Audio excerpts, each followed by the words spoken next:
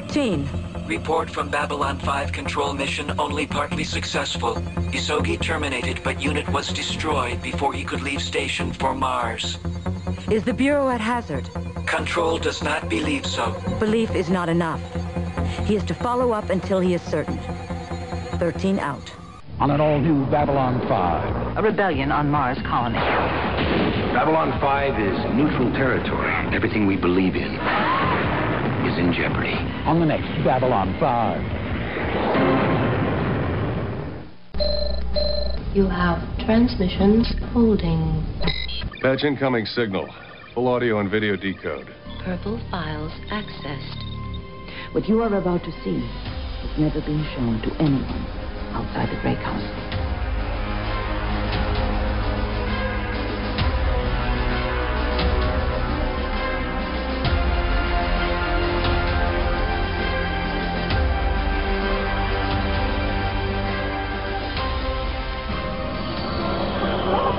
And so it begins.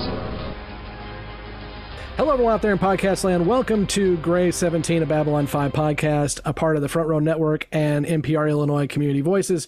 We are a group of newbies and first ones who are watching every episode of Babylon 5, and we have reached Season 2, A Spider in the Web.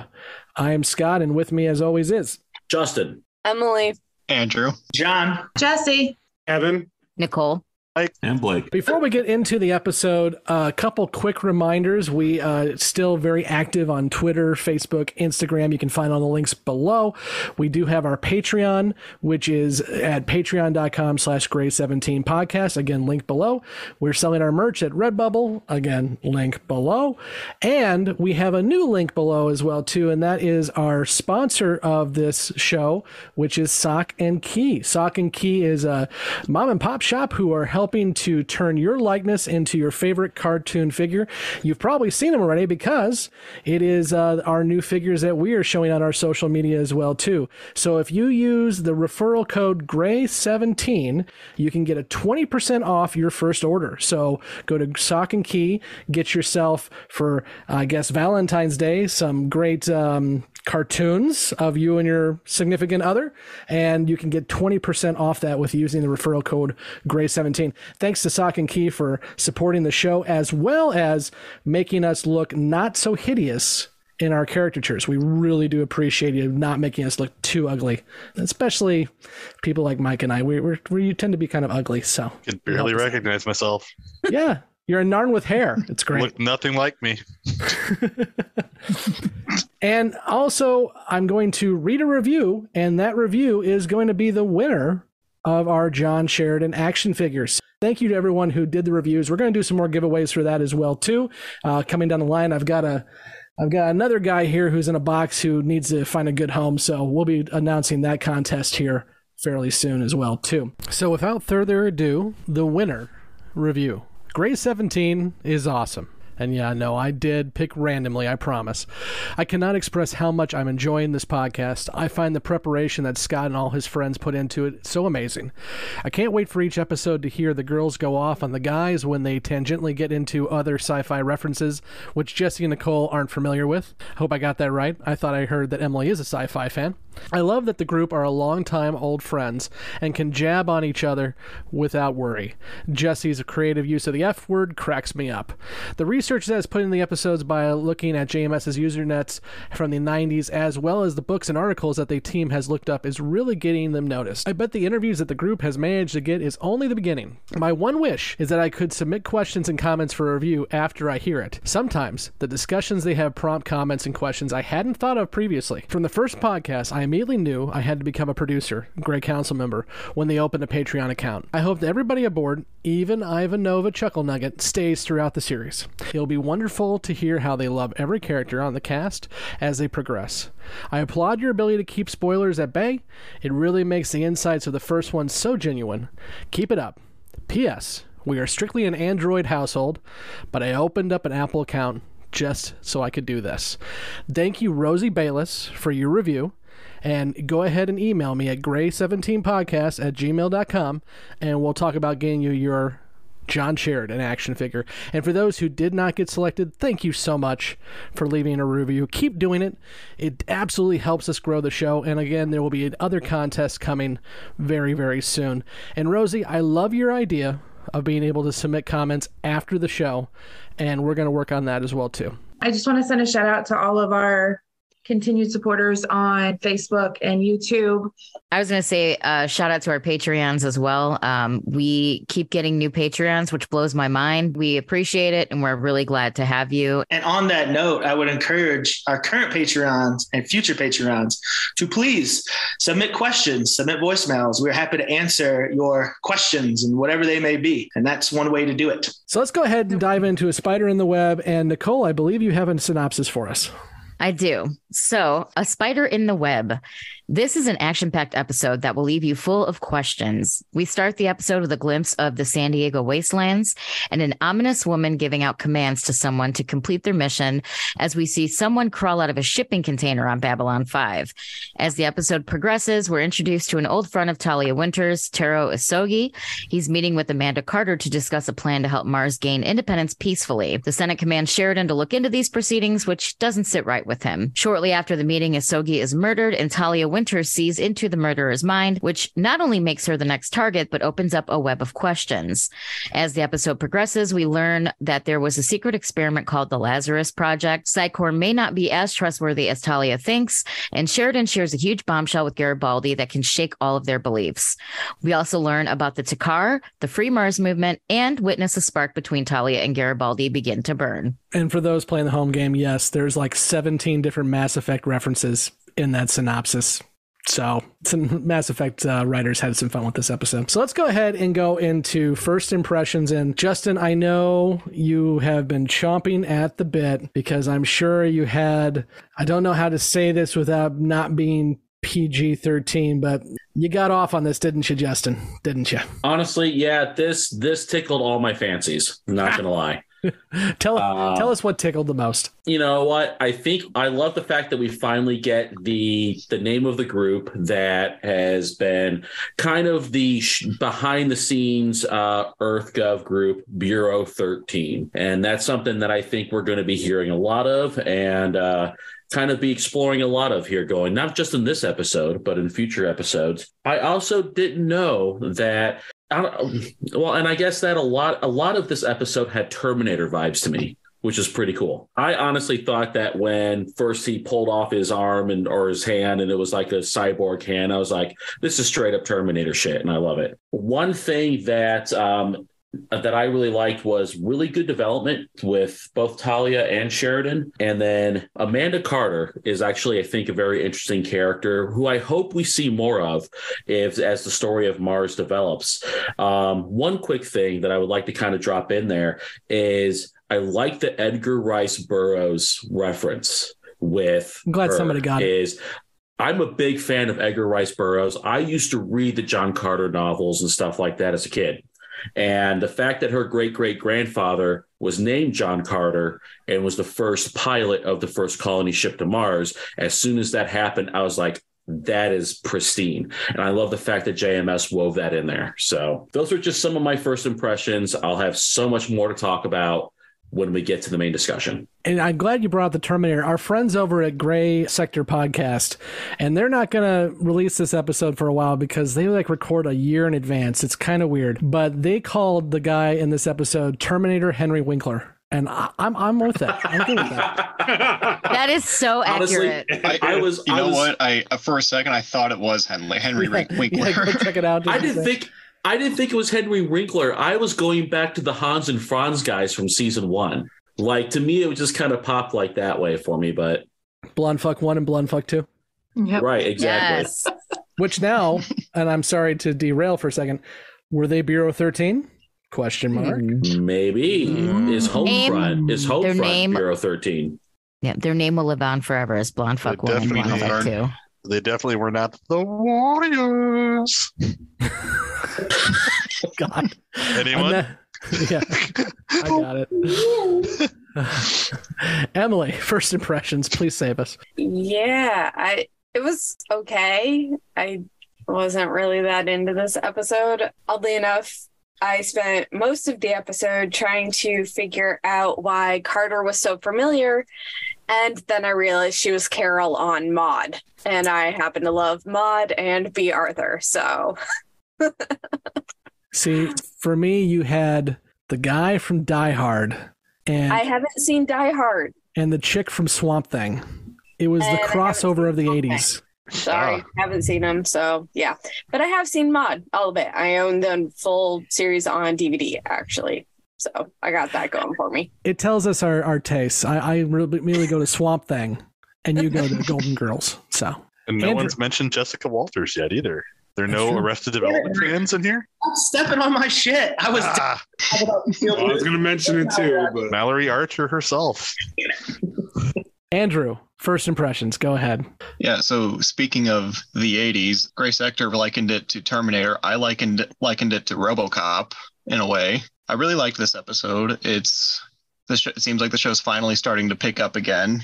And I thought it was a great episode for Talia. We kind of have a little insight on like kind of what she's dealing with. Like for me, it kind of seems like she might be struggling with her loyalty to Psychor. So that'll be interesting to see where that goes. John, first impressions. I also like this episode. I don't know if it's because it followed The Long Dark, so it didn't really have a high bar to clear. But it did have a lot of positives going for it. Even Sans Londo, which is always a strike against it. We did get some cool information, and we did get to see the San Diego wastelands, which was interesting. There's obviously, to Justin's point, a whole lot of intrigue and a whole lot of that plot that we can get into. So there was a lot actually going for it that I enjoyed. Probably wouldn't say it's in my top 10, but a stronger one of the second season from what we've seen so far. So more to discuss later on, but overall I enjoyed it. Oh, and shout out to Jessica Walters. Yes. Lucille Bluth herself, Mallory Archer herself. As soon as I saw her, I immediately lit up. Jessi, first impressions. It was an episode. The hate comments are going to roll in. It's going to be great. I know.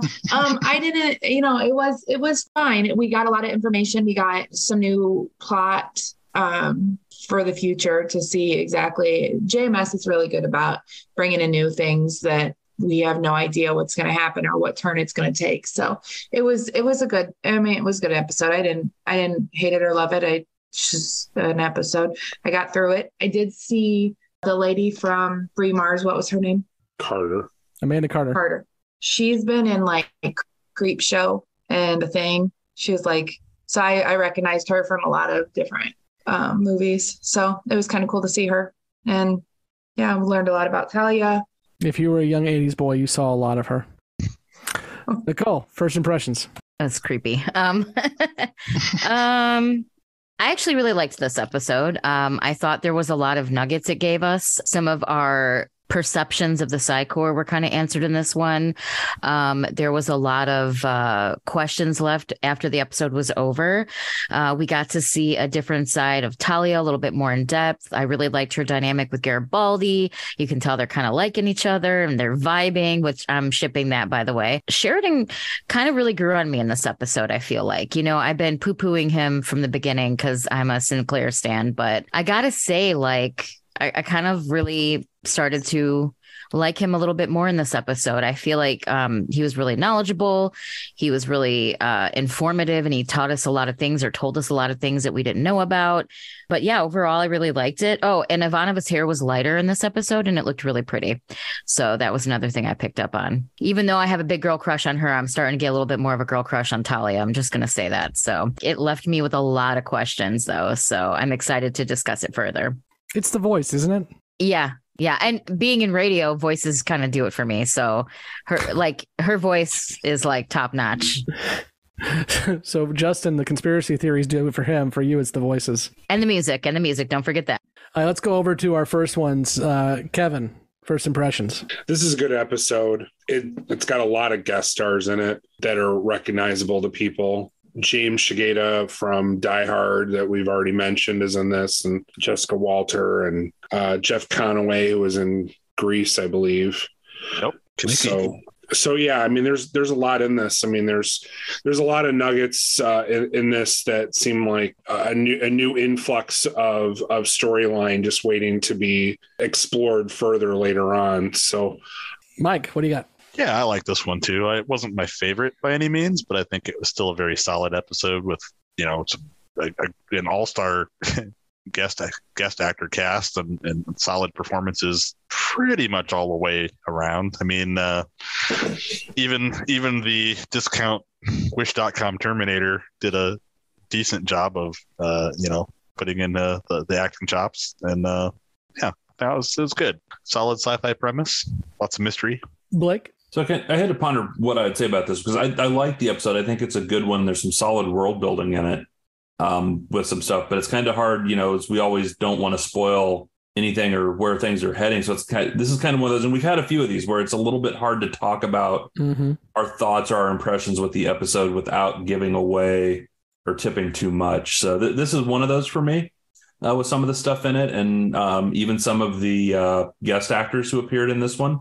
I'll just leave it at that. But I think overall it's a decent enough episode. Yeah, I hear you on that. The first ones had a little bit of a side chat saying no illusions this time, guys. No illusions. But I will say there's some fun things in this episode. We get Talia for the first time really in season 2, which is nice to see her back. Again, I'm an old 80s kid, so when I see San Diego, I think immediately to Captain Power, another JMS show, because the model work just looks like it was taken straight out of Captain Power.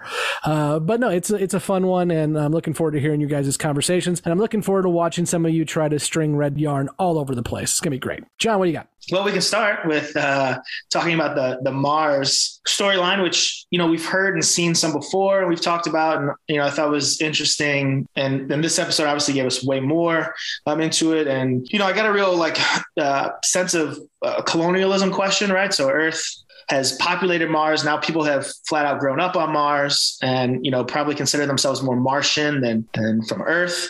And so they're obviously trying to rise up and, much like the story of America itself, right? We're no longer British. We're our own thing. We don't need you anymore. We don't want you anymore. Don't interfere with our matters. And it's interesting to see, although not surprising, how that dynamic is shaking out, right? So I've at least always said that it seems like Earth are the bad guys. And at every step of the way, they keep showing themselves to be just that. And in this instance, with Mars trying to essentially declare and find its own independence, and you have this Free Mars group, which, we can dive into further. At first I was surprised. It seemed like Sheridan at the end there was siding with Free Mars, or at least siding with them being independent, because, again, shout out Jessica Walters, RIP, when she came on as a senator and said, hey, will you do this for me? We need you to check this out. He really pushed back and gave, which was shocking to see pre 9/11, that I don't want to spy on civilians. And, her argument being what we've heard since 9/11 was, well, you have to. It's for the safety and for the benefit of all of us. We have to give up some of our individual liberties. But then at the end of the episode, when he was telling Ms. Carter there, basically, hey, no, we won't report it. Do you think you can close this deal? I think you need to go after it. I got a real strong pro-Free Mars vibe from Sheridan. So I know we're not in predictions yet, but it seems like after this episode, that's going to be much more of a massive point here in season 2.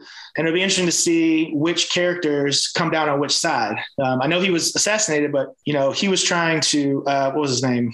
Sogi. Yeah, was trying to say, while I'm here, I can talk to and negotiate with all these other species and try to get them on board. So I love what we got from this episode, but I'm really looking forward to that being kind of interrogated more throughout the season. I'd love to hear what you guys think too, as you're going along with this, the difference between Sinclair and Sheridan on this one, because we've seen Sinclair talk to senators a lot and have him get marching orders from them. And I think Sheridan handled it a little bit differently this time. Justin. I think a whole lot of this, from what you were saying, John, comes from the, we kind of get a revelation that Sheridan doesn't seem to really trust a whole lot of what's going on in EarthGov because of his Bureau 13 investigations. And we don't really find that out until the end of the episode. But I think that a whole lot of the aspect of where Mars is coming from is they had their rebellion. It failed. We heard a lot about it in season 1, and then it just kind of petered off, and we really didn't hear much about it. And then we find out that it failed, Earth won, and now some of the people from that movement are trying to pick up the pieces and carry on their independence movement. But their main issue is they don't have access to resources. They are completely reliant upon Earth. And I think that's one thing that's interesting about Taro's plan is trying to make Mars self-sufficient so then they can assert their independence a little more. And by the time we got towards the end where, Sheridan comes clean to Garibaldi about everything that he's been investigating and his own personal hobbies, that it really doesn't then surprise me that Sheridan's kind of more wanting to assist Mars along the way, but he's got to be very careful because he's under a very watchful eye. So, Nicole. One thing, too, that I noticed that when Carter and Sheridan were talking in the very beginning, like when he went to go check on her and see how she was doing or whatever and talk to her, she even said when they were talking about the murder or whatever, she even said, like, it could be the Senate or it could be the Mars government behind it. Like, I feel like her and Sheridan were kind of on the same page, like, because he didn't want to, like, do what the Senate told him because he was like, well, they're civilians. They can have their discussions here. It's a neutral zone. And then when he went to her, I feel like they were kind of both on that same wavelength. And I could be totally wrong, but like she even said, oh, it could have been the Senate or it could have been, the Mars government, like who killed him before they learned about RoboCop. So that's what I'm calling him, by the way. I know he has a name, Abel, whatever his name was, but Abel Horn. Yeah. John?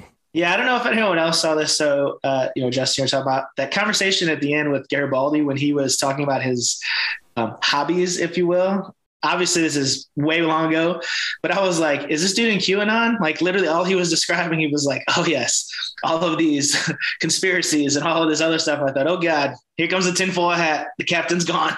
This is it. No, just me. All right. No, I kind of felt that way, too. Yeah. What's this development? Why?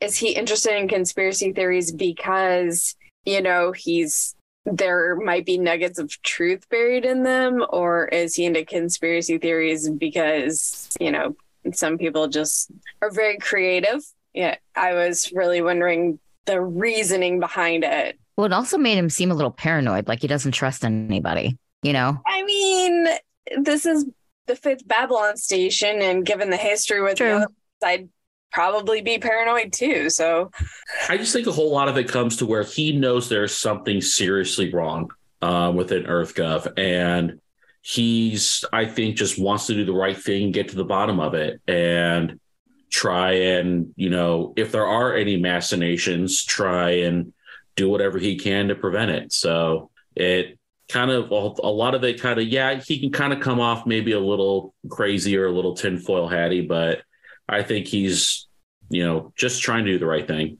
You're just saying that because he's your avatar on the show now, that he's gone. He's my new favorite character. I'm not going to lie. Yeah.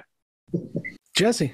I will say I was pleasantly surprised because at the end where he was trying to talk RoboCop out of his gun and he was like, come on, just put it down. And I'm like, oh, here we go again. Like we did the same thing with Sinclair last time. And I was pleasantly surprised to see that it did not work. And it made me a little bit, I felt like it was a little more realistic. Like we do have, the teams that go in and try to negotiate with people. And I mean, it's a real thing, but I was like, oh, we're just going to have another captain that just sweet talks his way into, everybody behaving. And he didn't. And I was like, okay. It gave me a little bit more respect for the writing and for the show.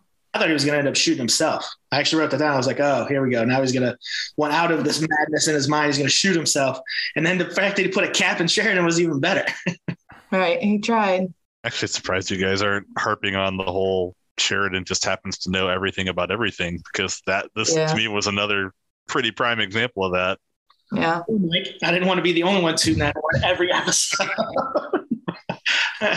But yes, he didn't know how to find we'll use Nicole's euphemism. We didn't know how to find RoboCop. Garibaldi had to help him do it. No, Garibaldi moved at the door and then Sheridan was Yeah, I thought that was funny. He's like, let the wizard do it. And all he did was break the door. Right. Yeah, but he did know exactly how to arrange the chairs in that conference center, apparently. Although it was Ivanova that actually did it. So, well, but at least that's given with the background, his story about meeting them, right?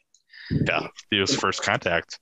Yeah. Did Maybe anyone else think TARDIS when he was talking about how the cloud showed up and it was beautiful on the inside and everything else? I'm like, yeah, you made some Time Lords. Is that what you did there? Random question. I know it's not question time, but this is an easy one. Was Talia wearing a new outfit, or have we seen that before? Because I didn't recognize it at first glimpse. I don't know. I'm not the fashion guy. I think I remember her seeing it before or wearing it before. I have no idea. It looked familiar. Yeah, it's at least similar to what she had on before. She definitely you're not the fashion guy. I've heard you talk in lengths about uniforms. Like, you can tell me from beginning to end what color they are and what they do and blah, blah, blah. He doesn't know female fashion. Yeah. I know that the Okay, new uniforms on got it. season 2 has red piping, which season 1 did not have. See, and tell me you're not the fashion guy, but you can give me little details like that. Blake brought that one up first, but Am I the only one who's going to say it? Why is Garibaldi just follows on with the creepiness from Franklin from last episode? She's like, oh, I just watched my mentor, my father. She didn't say that at first. Like, oh, this guy just died. And Garibaldi's like, what's up, girl? We riding this elevator together? it was the other way around, though. Time out. I've got to stop this. It was the other way around this time. He started doing it, but as soon as she pointed out that she was not in the mood, he backed the hell off. Mm-hmm, and then he injected humor, which she appreciated. So he handled that well. And then there wasn't Dr. Touchy this time. Okay, sure, he wasn't rapey hands, but then the writers paid it off, and then all of a sudden, sorry, Nicole, not buying that ship either. Now all of a sudden they're like, oh, do you want to have tea with me? It was like, what happened to the creepy guy in the elevator? He made one dad joke and you forgot about it? Anyways, I'll get off my soapbox. It would have been nice to know how far he was going to go with that, because he was just going to talk about, an interesting life he led. I mean, he wasn't necessarily shooting his shot. He was 100% shooting his shot, but it wasn't creepy though. Like, to me, I didn't catch creep vibes like I did with Franklin last week. Like he continuously tries to hit on her, and he has done so since like the very first episode that we ever saw them together. And I don't know. I don't get creep vibes. I get I get a little wholesome, like kind of boy crush type vibes. Okay, so the next time you take a new job and a dude at that office just creeps on you every day from the minute you set foot on premise. Okay. We'll see how you feel about it. Thanks for mansplaining sexual harassment to Jessi, Mike. I appreciate it. So. Well, as long as he's funny, it works. So it's fine. Yeah. Listen, no one's going to reach Franklin Hall of Fame levels of creepiness. I don't know. There's some more characters to come. Garibaldi's charming. Sorry. No, I'm sorry. I just didn't. I did not get the Franklin level creep vibe that I did. But now that Mike says it, I mean, every single interaction that I had with somebody was them being weird. Like maybe it is. Maybe I'm just not. What I heard was Mike was right. See, I do like the callback. No, I don't think I said that. So I'm going to take it. I do like also, the callback, this was nowhere near Franklin levels of creep. So this is... Right. I do like the callback. Remember in season 1, she said, whenever I turn around, Mr. Garibaldi's there. And then that's true. And she's like, I'll get an escort for your quarters. And Garibaldi's like, I'll do it. He's right. And he was off screen until he popped up. Like, hi, I'm here. Just strolls off the elevator like, what's up? Mm-hmm. I was just going to add that I think the thing with Garibaldi is, he shoots a shot with her, but he's charming about it. He's fun. There's like something charming and innocent about him, and like when she did tell him, I'm going through this, I'm not in the mood, he did stop, but then he made her like laugh. And that's like what she needed in that moment. So I thought it was really sweet, that interaction. I didn't feel it was Franklin-esque at all. What I heard was John was wrong. That's all I heard. I agree. Speaking of John, go ahead. All right, fine. Well, so sticking with Talia, though, I had some more questions. So I've had lots of questions with the telepaths as they've been out, and we keep getting more info, which is great. This is maybe a little clarifying question because I didn't understand. So she was there to be a part of the meeting, right? But she only, it seemed to have read one side. So is that standard operating procedure when you have a telepath in a commercial meeting, a diplomatic meeting, that whoever hired them gets to read them? Read the other? I think she described it to us in the first season. I can't remember word for word, but she basically announced herself to the other clients saying, I've been hired to ensure the negotiations go above board and everything else. So I think if he was not being truthful, I think she would have said that as well, too. But he was very much forward, so he didn't really think about it. I say, do you? Because in the end, she clearly showed that she will lie. And she will lie to protect things that she cares about, aka the Psy-Corps. Yeah. My question with that was, so again, this is one of those things, because they're very meticulous, and James is very good about his world building. I know he didn't write this episode either, but I just think about in practical terms, if I was in a negotiation and, let's say I was negotiating with you and you brought in a telepath, I'd be like, cool, we're going to reschedule this meeting until I get my own telepath. We're going to have a battle of the telepaths, because there's no way I'm letting you have an advantage where you get to know for sure if everything I'm saying is true and you can just lie to my face. But it's happened multiple times now. Yes. Unintrusive topic. I think you get told that in the episode, though. I mean, she wouldn't use this term, but she has been indoctrinated into the Psy-Corps since she was 5 years old. Mm-hmm. The Psy-Corps, we will hear this said early, this is not a spoiler, but we will hear this again. The Corps is mother, the Corps is father. And she says it here in this episode, that her mother, the only person that pops in her head is this one woman who was there to help indoctrinate her for 1 year. That's her mother.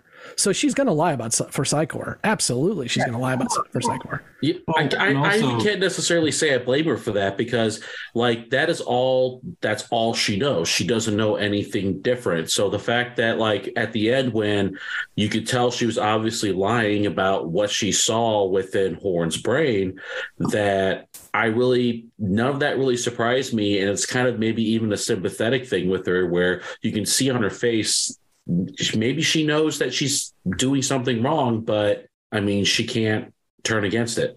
Yeah, that's one thing that I wrote down, was that I don't know if it was just me, but there kind of seemed like a little hesitation at first, like she almost told Sheridan what she saw, but then kind of she wanted to. Yeah, absolutely. I was wondering if she's still not sure if she can trust him.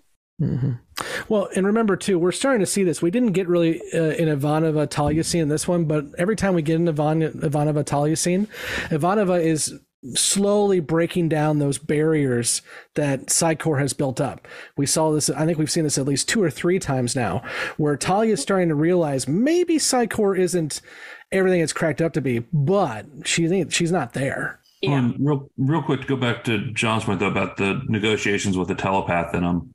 I mean, we even see in negotiations between companies now that you're oftentimes not on equal footing. I mean, I'm going to reference, Kevin, you posted about a local business that had negotiated a sales order basically with a larger retailer. And, I guarantee you that retailer had lawyers upon lawyers upon lawyers that drafted everything, did everything. This small retailer that was trying to break into the space didn't have any of that. I mean, they had maybe one person negotiating on their behalf. So it's not out of the realm of possible, even looking at, with the telepath, depending on the dynamics of the negotiation, whether it's large corporation or smaller, that one party's going to pay for that telepath and the other, for whatever reason, either isn't going to be able to or isn't going to have that power to do so. So for me, that's not necessarily an unrealistic thing. I mean, because there's that power dynamic now within business negotiations of who has the money, who has the upper hand, and who can bring what to the table. That part. So first, let me say, I didn't necessarily think it was unrealistic, but they haven't dove into that part, the money part, which, so are you getting that from the show, or are you just interpreting that because of what real life current events? Because that would be interesting if they talked about that on the show and brought Psy-Corps in as this capitalist craziness, because if that's the case, if they only serve those who can pay, that's an interesting angle that I hope that we get to see and play out. For commercial telepaths, it has been stated they are paid for their services. So because remember, Psy-Corps has different divisions. There's the Psy-Cops who are, more your internal police force, but then you have the commercial telepaths who are out and they're paid for their services. And that's been referenced in the show about they've been paid to be part of the negotiations, to do whatever. So that's stated in dialogue. Okay. Nicole? I was going to say when Talia lied at the end and then you saw her in her quarters, looking up this person, maybe she didn't want to, and this could be just me being the positive person I am. Maybe she wanted to find out who it was, or get an identification on the person before she actually said, I saw this person. You know what I mean? Because then if she just said, oh, I just saw a person, then Sheridan well, who is it? Or, you know what I mean? Maybe she needed to go and dig a little bit more and find out a little bit more on her own so she can start transitioning and realizing, oh, wait, these Psychor people are bogus as hell and shady. You're so cute and naive. It's fine. I know. She just wants to make sure. That's it. Oh, I don't think she's wrong. I kind of read it the same way. Like Talia was going to go investigate shit herself before getting outsiders to the core involved. Yeah, but you assume that, and I'm not saying that this is what happens, so don't read into it, but you assume that she's going to bring that information forward. Maybe she's just trying to figure it out so she can go back to Psychor and say, hey, you guys got a leak. And that's what I assumed she was doing, to be honest.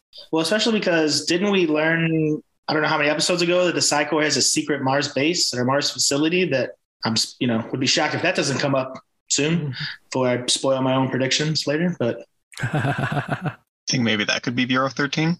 The Mars base? Yeah. We can bust out the red twine right now, Andrew, if you want to. I just didn't want to bog down. Yeah.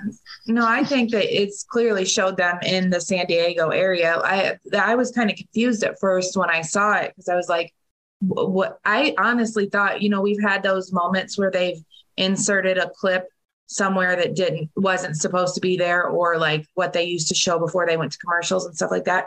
I honestly, for a second, was like, I don't know what that had to do with anything. And then when we saw it again later, but I was just gonna agree with Nicole. That's kind of how I took it too, was she was going to just gather more information. Now, do I think she's going to walk up to Sheridan and hand it to him? Probably not, but maybe. And, but her intent right now, is that what it was? I don't believe it. I believe she just wanted to gather more information and kind of know more about it before she says anything to anybody. John? On that same point, to keep it going, I'm going to go ahead and again burn another little prediction because Scott had mentioned, that story. So I thought that story was interesting for two reasons. The first of which obviously paints more of a background about Psychor itself, and then how they bring on, new, basically toddlers and indoctrinate them. But I thought it was interesting that she said it was a woman. I think the name was Emma. Yeah. Abby. Sorry. Abby. And I thought, would it be out of the ordinary if the Bureau 13 woman at the end just turned out to be Abby? So we can really bust out the red yarn right now, the red tape. And my only pushback to that in my own dialogue was, well, she didn't seem like she recognized her right away. However, if you'd only seen someone or hung out with someone for, a year when you were 5 and haven't seen them since, you might not recognize them. But I thought with all of the meticulous world building and, very economical use of words, it was interesting that was this episode. It happened in the same episode. So it wouldn't surprise me if there's an overlap there as well. Nicole? Also, too, if I'm not mistaken, when she was researching this woman she saw in the vision, it said that she was deceased. So I'm also thinking she's probably one of those RoboCop freaks, too. Maybe she was like the first one or the prototype, and now she's creating more, almost like a little army so she can control them. Yeah, I tried to freeze frame it. When they showed that computer screen, they didn't have any names or anything on it. It was just a bunch of gibberish. It said Captain, Lieutenant, Commander. Like, it was just nothing. Bummer.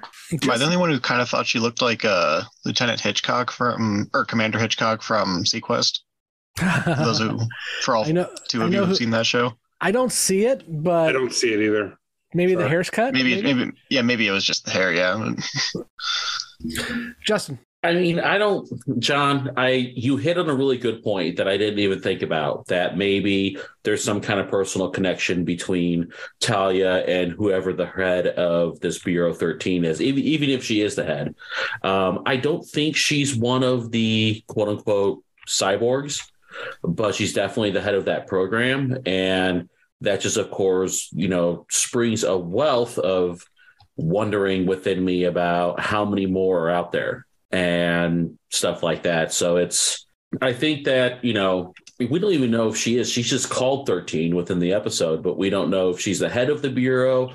We don't really know exactly what her role is, but honestly, I think that she's probably listed as deceased for security reasons.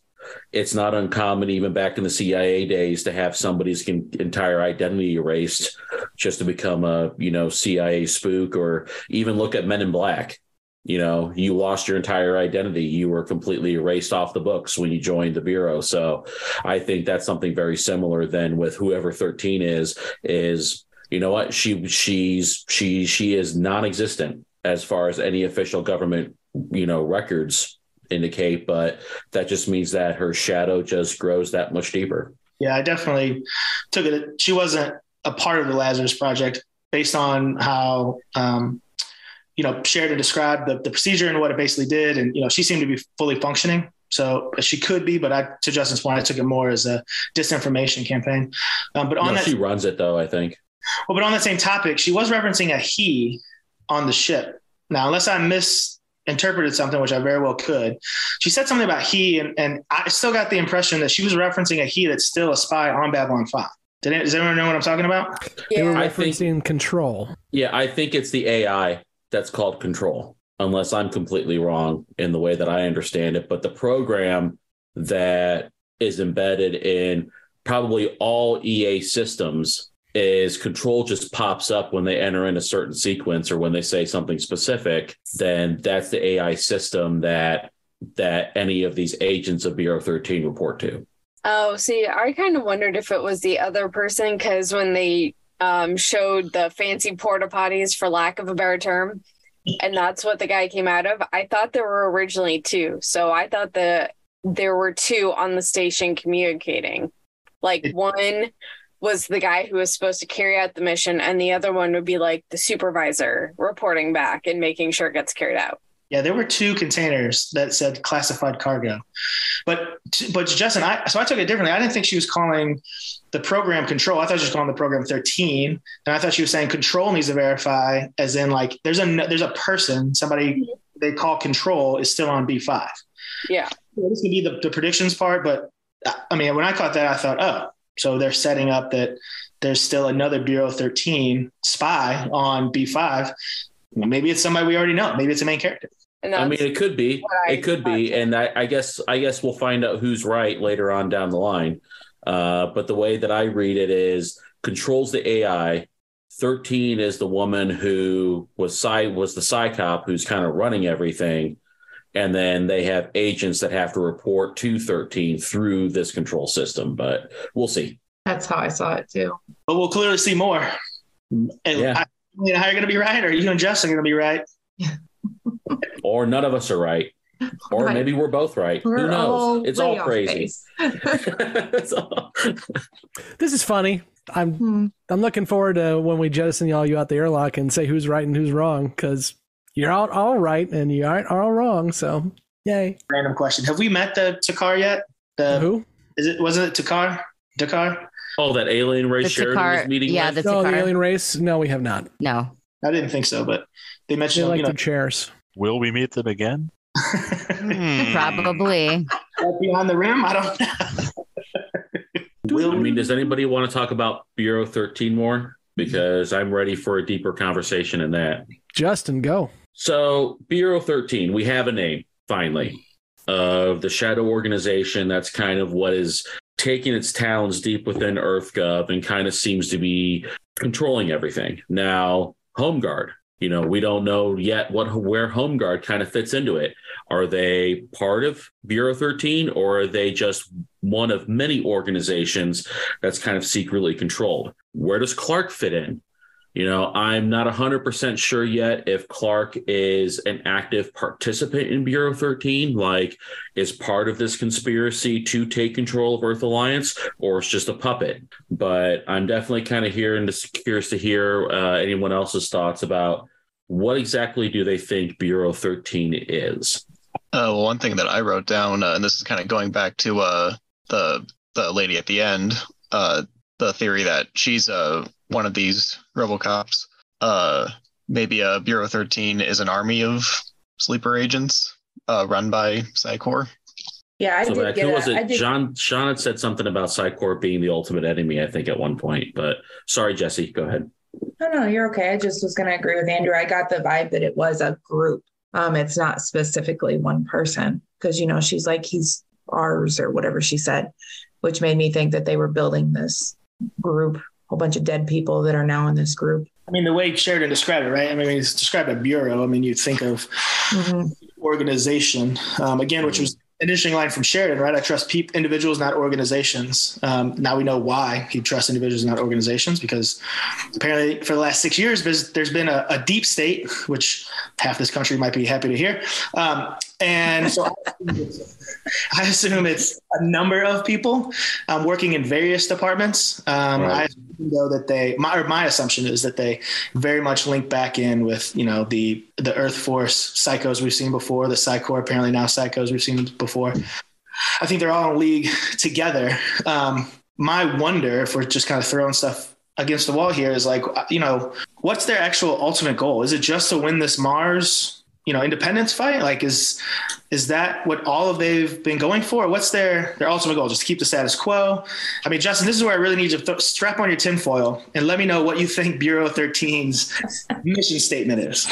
Complete domination. If you look at any of these secret shadow organizations over time, you can even go back to, the Third Reich and some of their shadow organizations that they had, which were just to not only serve the state, which in this case would be Earth Alliance, but to further the goals of the state, and which would be to reassert and make Earth Force the dominant power in the galaxy. And I think that's where you see even senators who may not even realize that they're serving this Bureau 13 try and poke holes in, Babylon 5 is supposed to be neutral territory, but then yet they still expect Sheridan to report on anything that happens that may be in Earth's best interest, which has been going on, I think from the beginning of the show, pretty much from whenever you have the Senate be involved in any of this.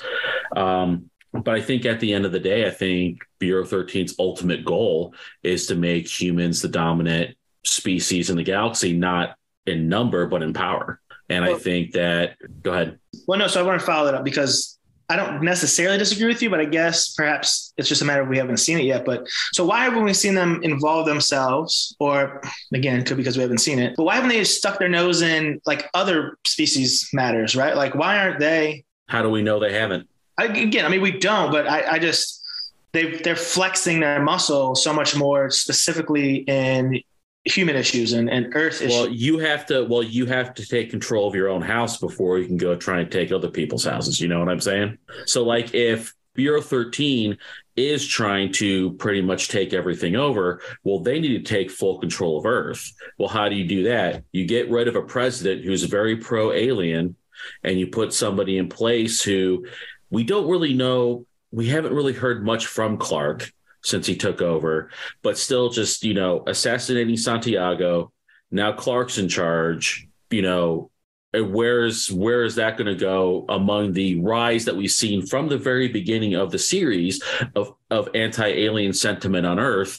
And then you have the Home Guard, who just kind of feeds into that and commits acts of violence against not only aliens, but people friendly to aliens. To me, if you have kind of Bureau 13 kind of pulling the puppet strings over all of it, that's just kind of what makes that's kind of where I see Bureau 13 is they're still trying to take control of dominate Earth before then they try to move on to different races. And now you have the shadow people where is this going to become like a two-front war? Like I think myself, and I think even you, John, and a few other people have maybe suggested in the past where maybe this is going to become a two-front thing. So one last thing real quick, Justin. Did you hear? So they showed the president speaking when they showed 13, and you could about couldn't make it out. I don't know if you or anybody else, did anybody else make out what he was saying? It was the exact same video we've seen. It was the exact same video from season, this first episode of season 2. Mm-hmm. When Clark took office, yeah. Yep. They lifted that audio and video from that episode. Okay. So we've seen nothing new from Clark so far this season. Nope. Jessi. You guys talk about how he was like pro-humans, but RoboCop was very anti-Earthers.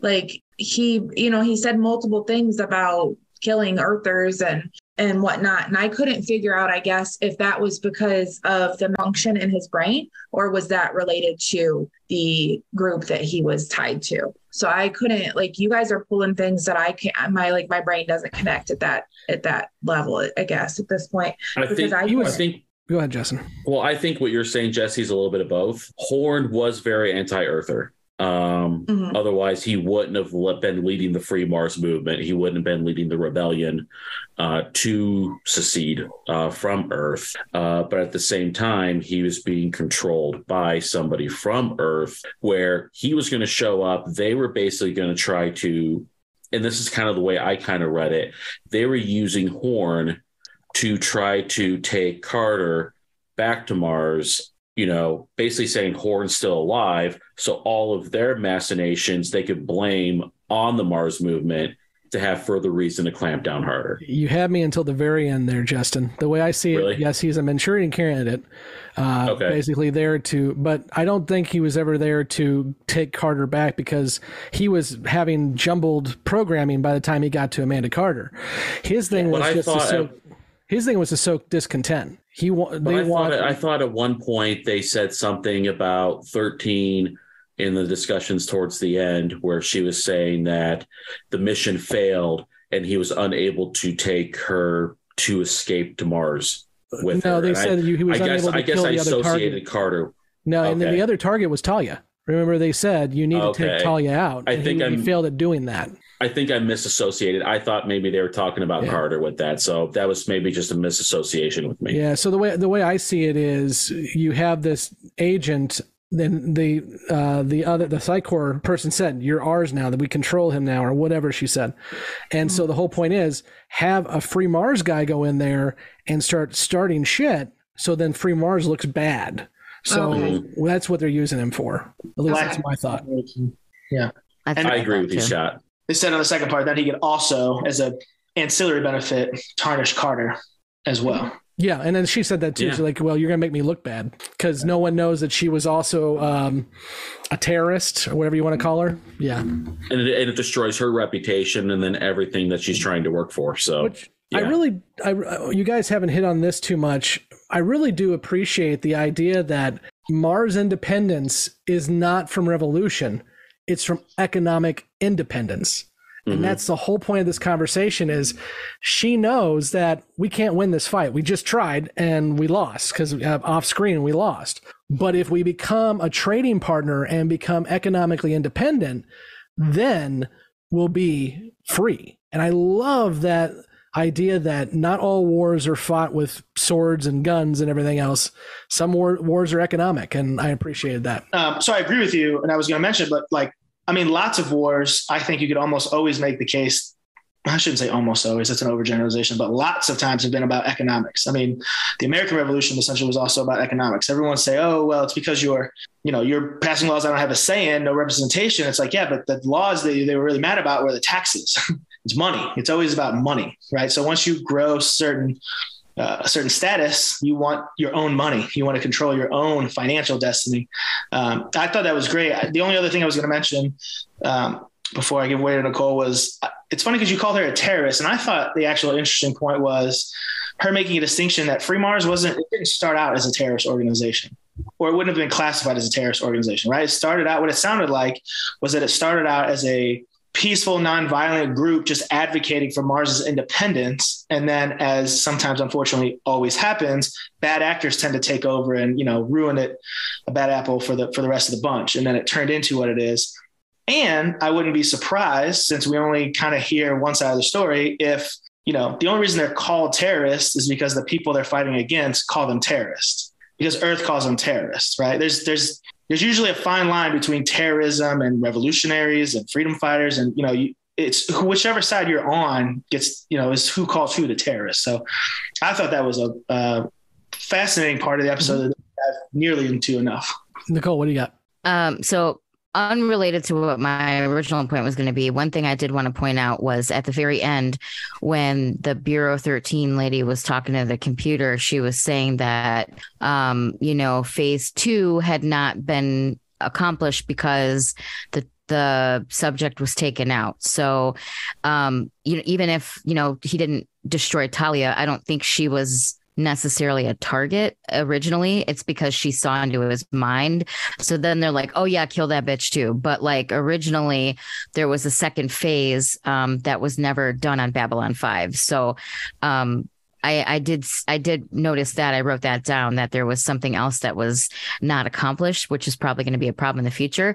But when it comes to Bureau 13, my thought is that Bureau 13 is probably being run by Clark. Clark is probably a dummy. Clark might even be a cyborg RoboCop himself. And he's got the purse strings telling him what to do kind of thing. But I thought with the Bureau 13 thing, I was like, Home Guard is kind of like nothing compared to them, because it seems like they're so much deeper in the depths and the levels of the government that, Home Guard is kind of like small potatoes, and they might even be running Home Guard, So I feel like Bureau 13, the Psi Corps, and Clark and the assassination of Santiago, I feel like all of that is connected. And I do think whoever had said about the twofold war, I think that we've got this fraction of the Earth movement wanting to take over the world and the universe. And then we've got the creepy murder spider death ship people who are going to come in and be like, nah, fam, I could erase you with a snap of my fingers. You ain't shit. So I feel like the shit's really going to hit the fan, because from what I can gather is I think that there's going to be more uprising with this Bureau 13 bullshit. But then those creepy spider people are off in the distance building their army from the previous episode about that guy was going to them. They thought, that demon guy that they killed. So I feel like both are probably building, and they're going to end up, I think the Bureau 13 and all that is going to end up either getting wiped out by the creepy spider murder death ships, or they're going to want everyone to join together to try to fight them, So it's like they're going to come in and be like, we're taking over. And then like, oh, wait, no, fam, we need your help, So I feel like there's something big is going to happen. And I think that I don't know, I just have and I could be completely wrong, and I probably am, but I feel like this Bureau 13 thing is way deeper and way more involved than any of us think, the newbies at least. And I really think that why do they keep showing the same Clark video over and over again? Why haven't we heard anything new from him? I bet you he's a cyborg or being controlled too. And also, it made me think I think somebody said this already, but how many more of those little RoboCop fuckers are out there? I think they've been building those and building those and building those. And so there's a whole army of RoboCop fucks out there. So I think I don't know, man, there's just so many ways that this can go. And I feel like I've red twined this to death. So I should probably stop talking. I feel like I agree with a lot of you guys, but I think this goes even deeper than we know. I love sweet Nicole slapped on her tinfoil hat and just went off, son. Drop the. I went. It's all connected. I went connected. Ham. I totally just went ham. I'm gonna go put a tinfoil hat on. That president fucker's a cyborg. Get at me, son. I loved it. Kevin, what do you got? Couple of quick little nuggets. I really enjoyed the whole comedic relief with the whole Mr. Wizard thing. I thought that was really funny. I also thought that the character development with Garibaldi, which, can go kind of missed with everything else going on in this episode, talking to Talia about his dad. I thought that was a really good moment. I think one of you alluded to the fact that when he was talking about his dad to Franklin, when he was going to make the Banya Cauda, that you thought he was just full of shit to get him off his case. But, we learned in this one that that was definitely a real thing. And the last thing I want to mention is I did think it was interesting that Ivanova's distrust of Psi Corps does not translate to distrust of Talia. I found it interesting that she stood up for Talia as much as she did. Yep. I definitely think that dynamic will be something to watch. As much as she's tearing down Talia's walls, Talia is helping Ivanova get rid of her biases too. It's nice. Blake. So one thing just to comment on, because there's been a lot of running discussion amongst this group around the CGI, and especially early on with looking at the CGI on particularly modern screens and projections and whatever. But the one thing that we've mentioned when it got into CG or got into season 2, the CGI has gotten consistently better, both from a budget standpoint, but also from just how fast the tech behind it was advancing. So the scene in this one was actually where the Earth Destroyer fired on Abel Horn's fighter and blew out the cockpit of it.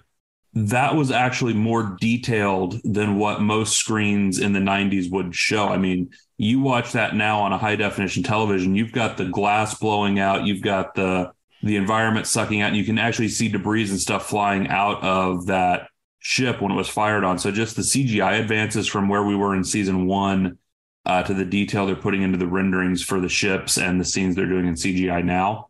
The other part that I did want to note too, because I was reading through the Usenets, and one of the big questions, this is one of the few times in B5 when a physical model was actually used. The San Diego Wasteland was actually a physical model. That part was not CGI. Mm-hmm. So this is like the one episode where there was actually a physical model of something in the show. I still say he took it from the Captain Power set. Still think that. Oh, I'm sure he did.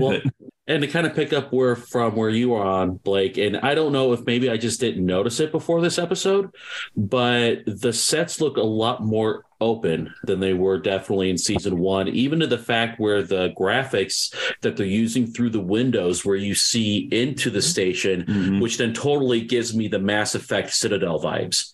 Yeah. Like when I was looking at those scenes where you can look into the interior of the station and be, okay, now you can see it. It just makes everything look more open instead of how closed and compact everything was prior to that. Well, like in season 1 for Sinclair's office, they just had like the section with the desk and the little bit of wall behind it. Mm-hmm. That was the set. Season 2, they built out more of it. Now you've got this larger, what looks to be a larger, more expansive office. Is just because they built the sets out more. Yep. They also enlarged the Zocalo set, I believe. They created more to that. And they also expanded the gardens sets a little bit in season 2. And some of the sets restaurant set looks a lot bigger too. Well, that restaurant set wasn't there. We didn't have that's new. Season was 1. that not there? Yeah. Is that new? Okay. Yeah. And we also got the Cobra Bay, which is new as well too. But the more important thing too is some of them are connected. I think Justin, you weren't on this episode, but I think John pointed out we had our first walk and talk a few episodes ago, where they were able to go from one set to another set without a cut because they're starting. I remember seeing that in the episode. Yeah. Yeah. John, what do you got? Yeah, I just wanted to point out a couple of quick things in terms of some command stuff. I thought Ivanova, again, at the beginning, I know it was small, but showing off her growing diplomacy skills, with the chair, with the setup, with her involvement, really leaning into this lieutenant commander role. So I hope, she kind of has small parts to play in the last couple episodes, but I hope that continues to grow. And then Scott, you mentioned a little bit, but again, seeing contrasts and compares with Sheridan and Sinclair, obviously how you said Sheridan handled the Senators versus how we've seen Sinclair handle the Senators.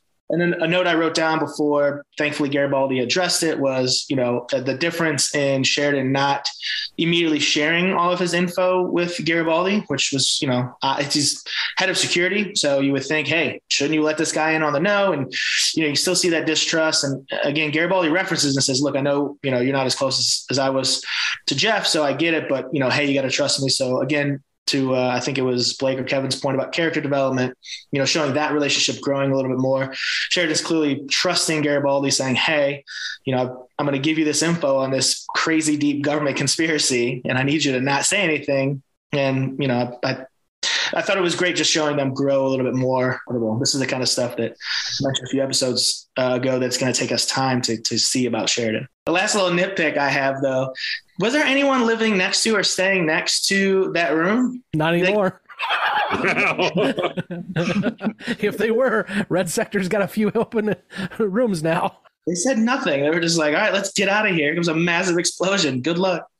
So that's all. I do, to Jesse's point about how the opening credits spoil stuff, and when they talk about the Great War, you got one of the scenes here where Sheridan is running and gets knocked over by the explosion. That came from this episode, so no spoilers there anymore. I think, okay, can I just address that real quick? Because somebody said that on YouTube too. They're like, just because it's in the main credits doesn't mean it's a spoiler. That's not the what comments are coming hard and heavy for you, Jessi. They are. Listen, I'm starting to rub some people the wrong way. But that wasn't the point of that. That was like me trying to have a prediction because I didn't, right? How many times a freaking week do you hear me go, I don't have any questions, I don't have any predictions? So it was just like, this is the first time. We literally had the same conversation in the podcast the week before because I had just listened to it, and then I was like, well shit, I just said the same thing that we just talked about, but it was the first time that I had listened to it, like literally ever. So whatever, that was me trying to be funny, and YouTube hates me, so it's okay. You have adoring fans, Jessi. Let's go ahead and wrap it up there with our discussion and move into questions and predictions. For those who are just joining us, the newbies will give any lingering questions and predictions they may have because they have not watched past A Spider in the Web. And then we'll just them out the airlock and answer all those questions beyond the rim with those who have watched the whole show. So let's go to Emily first. Questions and predictions. I actually don't really have much this week. I'm just kind of wondering if Talia will eventually turn against Psy-Corps or realize that they are very questionable, haven't been honest about any of their dealings, and have manipulated a lot of people to get whatever their ultimate end goal is, which is likely money and power. John, questions, predictions. Questions. Well, actually, question. Why do movies and TVs feel the need to put the title, to say the title out loud? Like Sheridan said it at the end. It always bothers me. I'm always like, who cares? I got it. The guys from Cinema Sins on YouTube, whenever that happens, they say, roll credits. You've heard the title. Roll credits. So questions, we found some of them out here, but so to 13, is she really dead, or is that just disinformation? If she is dead, is she maybe the first or the best part of the Lazarus Project to come back? The last best hope for the Lazarus Project. Is all of Psy-Corps corrupt? Is it just a little bit inside? Is there little offshoots that also, touch other departments? So the follow-up question, how big is Bureau 13? Has it invaded every aspect of every department? Talia clearly knows more than she's let on, but how much more? What exactly does she know? Again, kind of leaning on is all of Psy-Corps corrupt? I mentioned earlier, was Emma a nifty bit of hiding who 13's real identity is? I will answer that one because JMS answered that one, the Usenet. She's way too young to be Emma. Because when you just think about the math on that, Talia is in her, 30s? And she was 5 when she was at Psy-Corps. And this person was an adult figure then. So she's got to be at least 20-ish years older when Talia's 5, so that means at least 25, at least. It's gotta be pushing 60. So she's gonna be in her late 50s ish. So JMS did throw out there on the Usenets back when people were watching the first time that the age difference there is just too great. A quick aside. So, okay, I'll take it. Obviously, but I thought when she was sounding, I took it more like a high school, she said an older student. So I assumed they. Student out. So I took the age range to be much smaller. Otherwise, it's far creepier if you have a mid-20s or 18-year-old doing that to a 5-year-old. That makes it entirely creepier. As if Psycho creepy enough. Yeah, I'm already saying, isn't it creepy enough either way? Unbelievably. Yeah. But now if you're mentioning it's like an 18-plus-year-old soothing or doing whatever she said mentally to a 5-year-old, that's Franklin levels of creepy. You may be right, but even if she was 15, that would mean she's at least 10 years older than Talia. And like I said, JMS threw it out there that people were asking the same question on the Usenets, and he's like, the age difference is just too great there. Okay. John, can we call it the Franklin scale? Yes. Is that a 1 on a scale of 1 to 5 scale? Franklins? Yeah, how creepy is it? Yes. Psy-Corps, they're getting to that Franklin Hall of Fame level. All right, and then predictions. Again, I've mentioned some. I think that we're going to see the Mars independence movement become far more of a larger storyline this season. I do think, to Nicole's point, it will bring up an interesting conflict between what is going on with the Shadows and what is going on with Bureau 13. My mind just went totally blank. Oh, I had something else. I literally just lost my entire train of thought. Excellent. You said it earlier, and I've got it. There's another agent called Control who is still on the station. Yes, thank you. That's it. And then, okay, perfect. You intersperse like a little salt and pepper your questions throughout, so we get them. Season 2 is going to start getting infinitely better very soon, and now that we're past those other crappy episodes. Well, next episode's a Londo episode, so you're going to get jolly off that. No, I cannot wait. That's all I got. Jessi, questions, predictions. Make the YouTubers happy, Jessi. Yeah. So I watched the intro. No, I'm kidding. So does Jakar come back? Because I feel like we haven't seen him in forever. Clearly he does, right? My question is how much more do we see, I guess, of San Diego? because that was one thing that when I was watching it, I was like, oh, this is new and so different. And I don't have any real questions. I'm just trying to make people not hate me. And then, and then my prediction, I'm going to say it again, and I'm doubling down.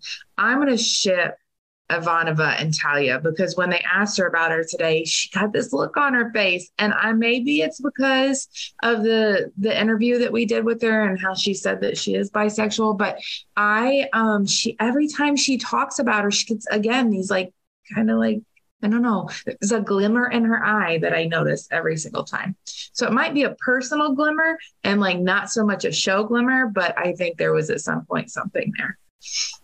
Damn you, Claudia. Damn you. We called that way before she ever even said that to us. That's why it wasn't really a spoiler. You guys were shipping people left and right. Andrew, questions, predictions? Yeah, I think I really only have one prediction coming away from this episode.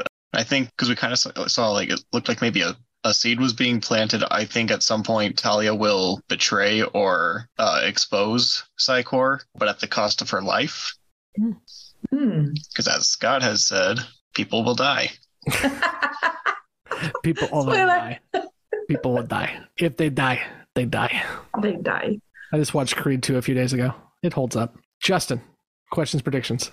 I'm going to try and do, really everybody's covered a lot of the questions that I had, especially John. So thanks, John, for doing half my work for me. But I'm going to try and condense 2 pages of shit. Oh, for God's sakes. Pack a lunch, folks. Here we go. It is something a little bit more manageable. So all I'm going to do is start by saying I think Bureau 13 is going to kind of build into some kind of totalitarian regime, probably with Clark as the figurehead. Again, I don't know if Clark is actively involved or if he's just a puppet, but I think that's kind of where Earth Alliance is going towards. And I think that's something that we talked about very early on in the series. Garibaldi and Sheridan will become a lot more closer and be working together a lot, especially with some of this conspiracy stuff. Really, I more of a hope. I hope we see more of Amanda Carter. I liked her character. I want to see more of kind of her trying to put Taro's vision into practice and see where does that take Mars in terms of its trying to gain its own independence.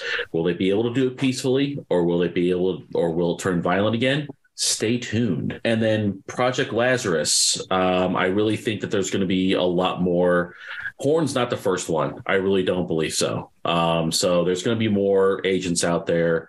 You know, again, like I said in the last episode, I'm excited to be talking about sleeper agents again. Now all of this other red string stuff is going to come into play. And I think there's going to be a lot more of these agents out there. And the only question that I have left is I'm going to call her Agent 13 because we don't have a name yet. What is Agent 13 in relation to the rest of the Psychops? Do they know she exists? Is she above, like, let's say, Bester? Like, what is she in the whole dynamic of everything? So, and maybe how does Talia know her? Because I have a funny feeling Talia knows exactly who she is. You're absolutely right. There's at least one more Lazarus person. It's Commander Shepard, right? Dun, dun, dun. It literally was called Lazarus, and he had a chip in his head. It was. Just saying. I love Mass Effect to death. BioWare aped Babylon 5 beyond belief. Yeah, I'm noticing that. I'm noticing that a lot more. Yeah. And you ain't seen nothing yet. I can't wait. Before I go to Nicole, John, you said you had one you want to insert. So another prediction. So Sheridan obviously went against what the senator asked. And as I mentioned, with kind of seemingly siding with Free Mars, I think that will come. His disobedience to Earth Alliance will be a pain point in this season, and will test his ability to maintain his leadership of B5. Okay. Nicole, questions, predictions? A lot of my questions were asked, but who's Bureau 13? Who's in charge? Who's behind it? Who's pulling the purse strings? Is Home Guard part of Bureau 13? Is Home Guard separate? Does Home Guard even mean shit compared to Bureau 13? Like, I just want to know. Also, I don't think Talia knows the person that she saw in the vision, but I feel like I honestly want to know if the woman, the Psychop, is a RoboCop Lazarus effect person. I forget the name. I want to know if she's one of the, creations or whatever. As far as predictions go, I think Clark is either a RoboCop himself or being controlled by money, and he's in charge of this whole thing.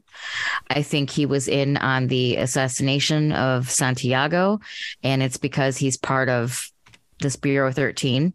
I think that prediction wise that Bureau 13 is probably going to get their asses kicked by the creepy spider murder death ships, or they're going to ask every other human and every other person for help and join forces. I just don't know which way it's going to go. And I said a lot of this earlier. So I think the only other prediction I have is I think Talia is going to either get with Garibaldi or Ivanova at some point. I'm with you on that, Jessi. I'm shipping that too. Oh, and will we see more of Amanda Carter? Is she going to come back around? But yeah, that's it for me. Have fun laughing at me Beyond the Rim, guys, because I know you're going to chuckle at my thoughts here. Oh, Nicole, they're going to be laughing at all of us. So I'm already say we'll laugh at Justin first. Not that absolutely for any reason. We just laugh at Justin. It's fine. Wow, it's a good hobby to have. Everybody needs a hobby, and I'm glad that I'm yours, Scott. Oh yes, you are living rent free in my head, friend. Rent free. Okay, that will do it for the newbie section, and we will go ahead and have them leave us so we can talk about all these questions and predictions and discuss who's right and who's wrong. And that's the fun part. And they hate me for it, so it's great. Remember, for those who are leaving us, to make sure you like and subscribe and follow. We absolutely appreciate reviews as well, too. So please make sure that you put a review in on your podcast app of choice. Or if you're on YouTube, click that subscribe and that notify button so you hear about all of our stuff when it comes out. And next week, we will be talking about soulmates, which I'm sure John is going to love. Actually, I love the episode, too. But John's definitely going to probably love this episode. So until next week when we discuss soulmates, I have been Scott, and with me as always has been Tinfoil Hat in person, Justin, Emily, Andrew, John, Jessi, Kevin, Nicole. Mike's on his phone. Son of a bitch, Mike. And Blake. And Justin, I think you're gonna have to give the tinfoil hat over to Nicole. She beat you this week. Yeah, I was crazy. Okay. Sorry. Hey, everybody, I got to go to the bathroom. Oh, for God's sakes. The man's got a bladder of a 60-year-old. And I'm going to go buy stock in tinfoil companies. Yeah, or Butterflies Incorporated. So you guys have done this to me, okay? I've never been like this before, but this show makes me go off the deep end. Oh, you just wait. Really? You just wait until season 3 and 4, my dear. You're blaming us for this? No, just Scott.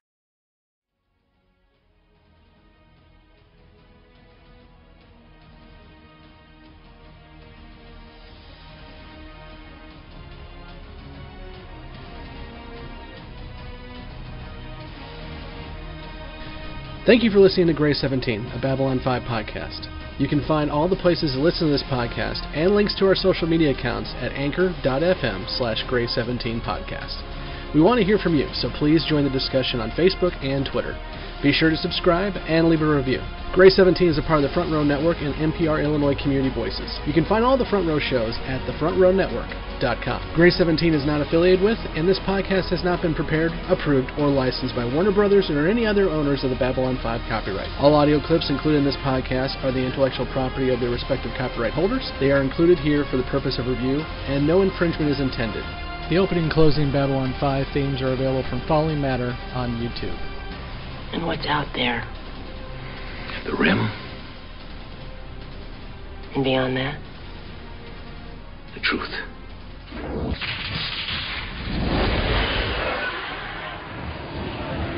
Welcome back to Beyond the Rim. Again, for those who have not watched past The Spider in the Web, there will be spoilers here, so you should see yourself out now. First off, guys, I love the fact that these are, especially Justin and Nicole, are so excited about Bureau 13 and so excited that we have a name to this thing now. And I also love the fact that we're never going to hear from them again for a couple different reasons. One, I think in the end of the day, it's going to just turn into Psy-Corps, but they don't know that yet. But two, actually something happened here legally. So when Larry DiTilio and JMS came up with Bureau 13 for this episode, they didn't have the Googles back then, so they didn't Google Bureau 13. If they did, they would have found out that Bureau 13 was a tabletop game that was already out. Oops. So JMS did say in the Usenets that he reached out to the company afterwards, did a mea culpa. Company was fine.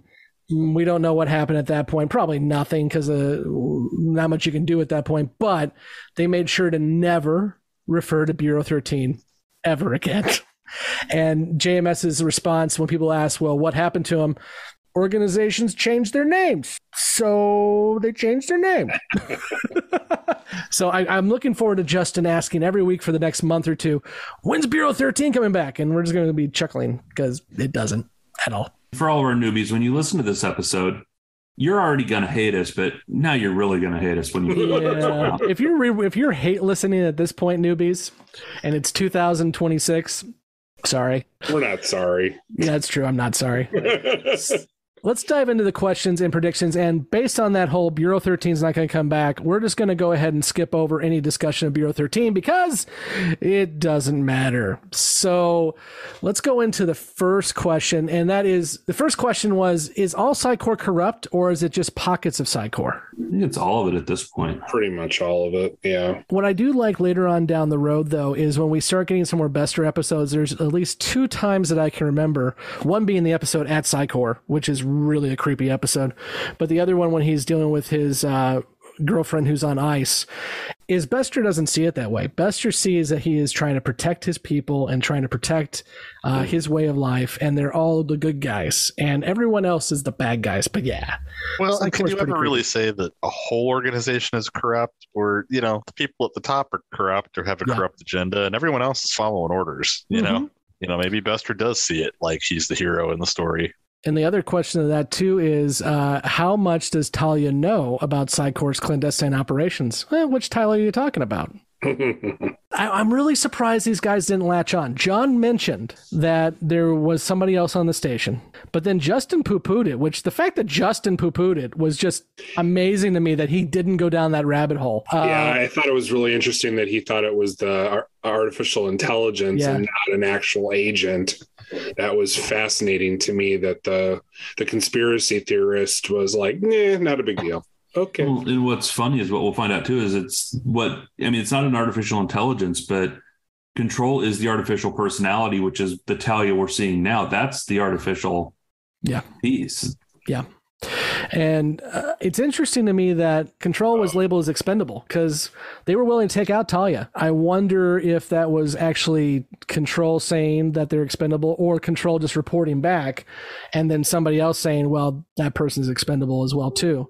So it's interesting that that was a decision that was made by somebody in the process that she could be taken out. Of course, we also see that Terminator Henry Winkler didn't really do a good job at it. So, but yeah, I'm really shocked that they didn't go down that rabbit hole, and I'm looking forward to when we get to Divided Loyalties and they start seeing the other side of this thing and see what they think about that. Will we see Amanda Carter again? Nope. We'll see Mars again. We'll see Mars leadership, but not Amanda Carter. How much of San Diego will we get to see? I don't remember having them go down that rabbit hole again. No, because Bureau 13's gone. I think San Diego's gone too. I mean, it's not the first time we've heard of San Diego. We've heard that it got nuked. Right. Which ironically, JMS used to live in San Diego, so read into that as you will. Did they ever explain in the show what happened to San Diego, why it was nuked? I thought it was like extremists, wasn't it? It definitely, because I was watching the Babylon 5 for the first time, guys, and Brent was doing his watch of this, and he wondered if it was the Minbari, but we got told in season 1 that it was humans who did it. It was extremists of some sort that nuked San Diego.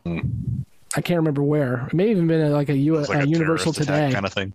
Yeah, but I'm pretty sure we heard about it being definitely human and definitely not outside forces.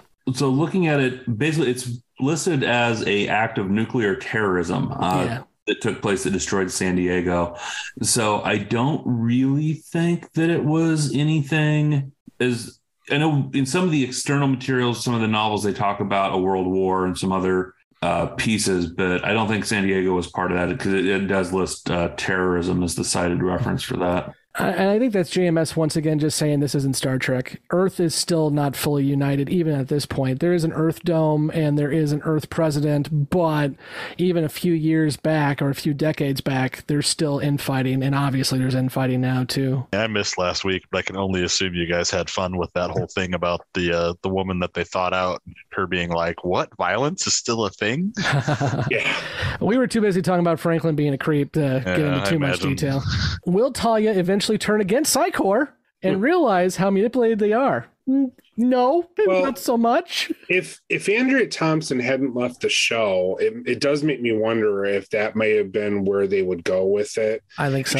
If she would have assumed a bit of the Lita Alexander storyline, perhaps, and been more of a rogue telepath.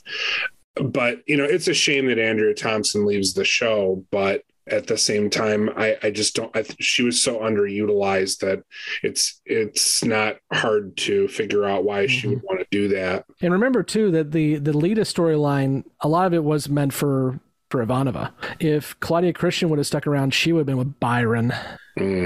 So that would have been fun. Byron. Let's get into our predictions. Project Lazarus. Horn is not the first. We're not going to hear about Lazarus again too, but I bet that's the case. Well, also, remember, we've seen cybernetic implants before. We saw the Vicar, which also will come back to the Talia story as a flashback. As Garibaldi said, some of these cybernetic experiments worked, but most of them didn't. We won't see any more Lazarus, but we've seen cybernetic before. Well, and just a funny little side note, in the episode with the Vicar, the drink that they ordered was the Jovian Sunspot. Yes. Which was Talia dealing with the cybernetic, Vicar. And then in this one, Sheridan gets a drink and it's the Jovian Sunspot again. I wonder, did Larry DiTilio write that episode? I think it's also heavily implied that technomages are more than a little bit cybernetic. I wouldn't doubt it. I mean, could be wrong, but that was definitely my read. They use technology. They can't do the things that they do without enhancement and augmentation. Yeah, and DiTilio wrote Deathwalker. Yeah, okay. So it's a Larry thing. I think he likes Jehovian sunspots and he likes cybernetics. We're going to get very close here soon to where JMS is writing the whole kit and caboodle, but I do enjoy, for the most part, the DiTilio episodes. Even on the stinkers like TKO, he can get into those character pieces, and I appreciate that. If not for one thing, I thought this was a good episode. I think we're gonna get one more Larry DiTilio episode, which may be his best one, in my opinion, and that's Gropos. Oh no, I'm sorry. He also wrote Knives, which, by the way, is the lowest rated season 2 episode on Lurkers. I like that one, but we'll see. The episode will be the catalyst of a good relationship between Sheridan and Garibaldi. I think they're starting to grow on each other until Garibaldi tries to kill him, but that's a whole nother story. So let's go to the Mars conflict part. Yeah, please. Because Mars, we are going to see more of the Mars conflict. That's going to become part of future arcs, with especially after Clark's martial law. Mars is one of the colonies that tries to break away and gets pretty heavily attacked. And one of the things we see later is actually Mars independence as part of the Interstellar Alliance when that all forms up come season 5. So, and the Mars resistance continues to play a role too, because they were part of helping with Sheridan, both with the Shadows as well as with when they took on Earth to overthrow Clark. So we're definitely going to see more of Mars. I think it would have been interesting to see Amanda Carter come back with that role. I don't know if it was just a casting availability thing or what, because we see the woman, I'm blanking on the name, who will be kind of the leader of the Mars resistance that we get in later seasons. Who ends up becoming head of intelligence for the Alliance. Yeah. I think that could have been an Amanda Carter role. I think they could have brought her back from that. But again, actress availability, scheduling, things like that could have interfered. But sure, I definitely see a lot in the two overlap of the roles. That's true. Wasn't she 13? Isn't her name like 13?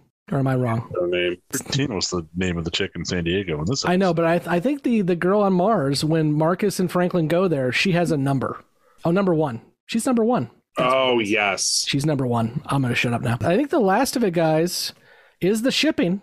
We've got some shipping comments here. Obviously, some of the folks think Ivanova and Talia are going to get together, which, as we know, depending on how you read that last scene before Talia gets outed as Control, they do. But then there's also some shipping of Garibaldi and Talia, and which makes sense because of the Garibaldi scenes we've seen with her, and also the fact that at this point they're married in real life. So I think their chemistry there makes sense. I think they've shipped damn near every character on this show with every other character. I mean, it's about time they get one right that somebody sleeps with somebody. And they had to be spoiled by Claudia to get it right. There was another prediction that Sheridan going against the Senator's wishes will lead to him struggling to keep command of B5. And I mean, not exactly, but it was certainly heavy foreshadowing. Well, and I think the one thing we haven't gotten into much, because we'll do it again, is Sheridan's keeping of conspiracy theories is not exactly what he lets on, obviously.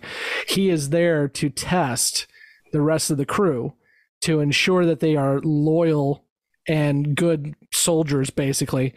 And as we're going to find out soon, it's not really seeing if they're loyal to Earth, but loyal to their oaths.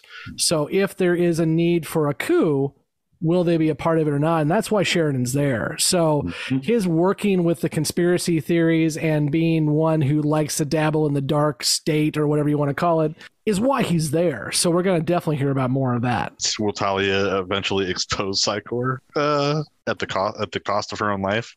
That's true. I mean, after Talia gets shown off by Lita, then we definitely know Psychor's been playing around more. And it's actually interesting. We got Talia coming up in the next 2 episodes. So it's been Talia Light, and then we're going to have Talia for a couple of different episodes in a row. And then she's going to get taken off the show. So, well, let's go ahead and end it there, guys. I'm looking forward to Soulmates. I don't know if we're going to have many questions, predictions, but it's a damn fun episode to watch with the 3 horsemen of the apocalypse coming. So.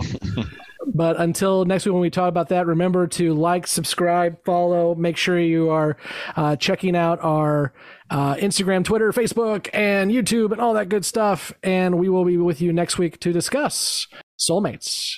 Until next week, I am Scott, and with me has been Mike, Blake, and Kevin. And now we're all going to go pass out because it was a busy day. Good night. Yes. Thank you. Could you at least tell me what badinage means?